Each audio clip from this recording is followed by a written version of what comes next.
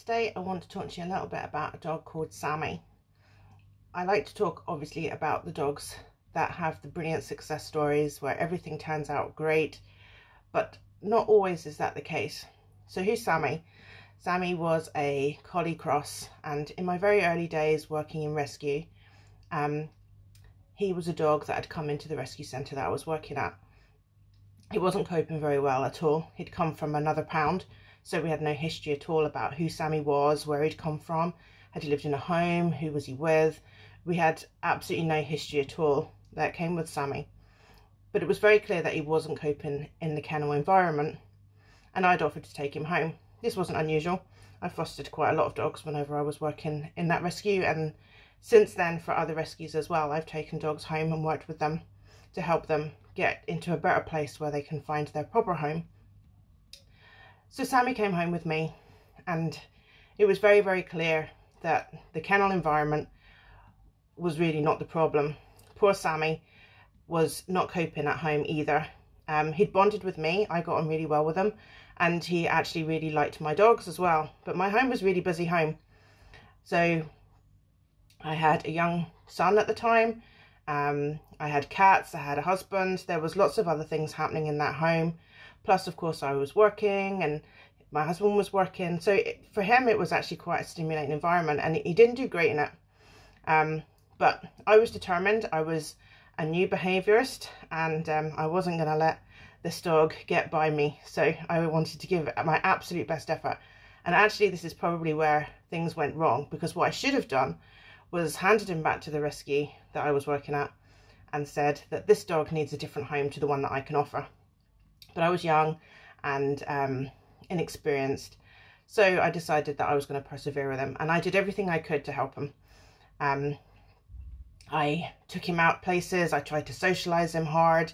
There was lots of positivity, loads of treats. We went places, you know, I wanted him to get used to new things. I wanted him to get used to my son, I wanted to get used to my home, I wanted him to get used to people being near him. He seemed to have a very, very big dislike for certain looks of people. He didn't like weirdly women with blonde hair, although me and him were fine, but other women with blonde hair he did not like at all, and he would only have to spot one even at quite a distance before he would become quite unmanageable, and he was being really quite aggressive. You couldn't have let him get anywhere near anybody, you know, for fear that he would have bitten them. I genuinely think that he would have, you know, he was a very, very stressed out boy. But I did my best. I took him everywhere I could think of, and I absolutely tried to socialise him. I tried to get him integrated into my home as long as I could. But eventually I had to accept defeat. I had to accept that this was not the right home for him, and absolutely that was a mortifying day for me, because that was the day I felt like I'd really failed. I'd failed Sammy, I'd failed at my job, I'd failed at rescue, I'd failed in all other ways. I'd failed as a mother because, you know, my poor son, and I'd failed as a wife because my husband was getting victimised by this dog as well. They couldn't move around the home, you know, peacefully and quietly, and you know, as they were used to doing. Everybody was on edge the whole time. So this was a terrible day for me, the day I took Sammy back to rescue. Now, what I learned from this was actually I shouldn't have kept Sammy as long as I had. My home was not a reflection of my abilities as a behaviourist, but I'd become so determined to help this dog and to not let him down that actually what I was doing was a great disservice to him. There were places that were better suited to him where he could have thrived and he could have really done, you know, as well as he could. So the fault was mine for keeping him as long as I did. That stressful environment was not great for him. It wasn't an environment that he was able to learn in either. So actually all the effort I was putting into teaching him about how to respond to different sort of stimulus, different noises, different environments, cars, people, all that kind of stuff was all wasted because he was just too stressed to really take any of it in. What I should have done was I should have given him a safe and quiet place to call his own for a good 3 or 4 days, somewhere he could decompress, somewhere he could unwind, somewhere he could learn that he was safe. I didn't do that.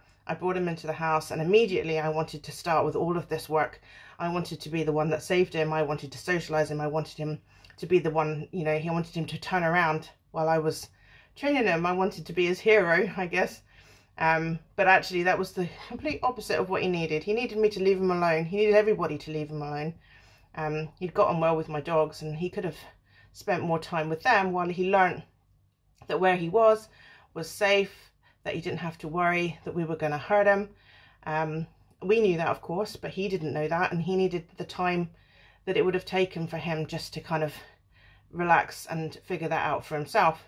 So I didn't give him enough time at the early stages to really settle into the house. I just went 100 miles an hour and tried to teach him everything. Of course, even if I had given him that time, coming in and trying to work on all of those things at the same time, also a big mistake.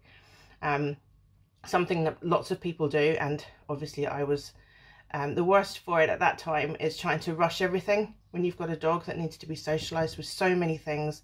The list was endless. It was included sounds, moving things, different kinds of animals, different types of people, all different things. Everything in Sammy's environment scared him. But you shouldn't try to manage all of that at the same time. You need to pick your battles, and you need to start with the simplest ones. Obviously you want the dog to succeed. You want them to realize actually that when they're with you, that they can be brave and they can learn to accept things into their world that they previously were afraid of. So there's no point in starting with the thing they're scared of most, because that's quite a long journey and that's an awful lot of work to do. Start with something simple that they're not too bad with. Maybe just a weird sound on the TV, you know, he can cope with that. As long as he's not too close and it's not too loud, work on that first. That's not what I did. I worked on everything all at the same time. I had lists and charts and tick boxes, and that was a really big mistake. So with Sammy, what he needed was just baby steps, and each baby step would have led to another baby step, and rather than rushing everything at the start, we probably actually would have solved all of these problems much faster if we'd have actually just taken them one at a time. So slow down to get fast, I guess, for Sammy.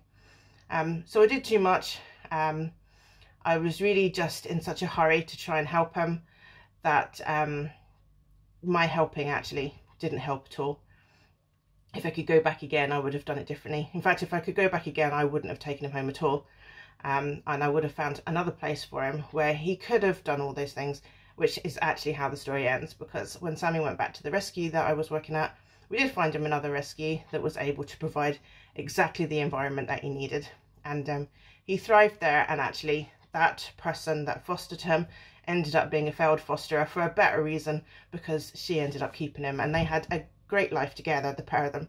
So it did end up with a really happy story. But I really wanted to talk about Sammy because it doesn't always work. Sometimes your home is not the right home for a dog that you're fostering or that you've rescued, and admitting that somebody else can give your dog a better home when in those situations is a huge step. I didn't take it then, and I have taken it since. You don't have to save everybody. Somebody else might be able to provide the exact perfect environment for the dog, and they would thrive there. I know that lots of people do question sometimes when they've rescued a dog whether they did the right thing, whether they're the right home for the dog. And you don't have to be a hero. Sometimes it's okay to say this is not right for me and it's not right for them. So that was Sammy's story, and it had a happy ending, of course, but I didn't give him the happy ending that I thought I was going to give him. So nice to talk to you again today. I'll speak to you again soon. Bye bye.